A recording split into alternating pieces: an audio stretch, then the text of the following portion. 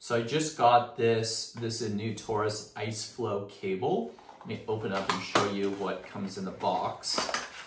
In the box you have the cable. Let me pop it out here. And it's really nice. It is a braided cable. It is actually up to 6.5 feet long. It comes with this nice Velcro strap that wraps around it so you can recoil it really easily.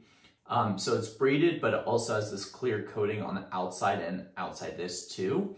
It runs up to a 60-watt power through the cable, and it's USB-C on both sides.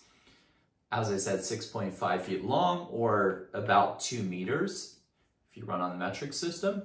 And what's nice about this is it's also super low temp. So if you're looking for a really nice, durable, high-end cable for USB-C, can be used for a ton of different devices. This is a really nice one to check out, and I highly suggest it. This video is sponsored by TORRAS, who sent us this to try out. Honestly, I love it when I get these high quality cables.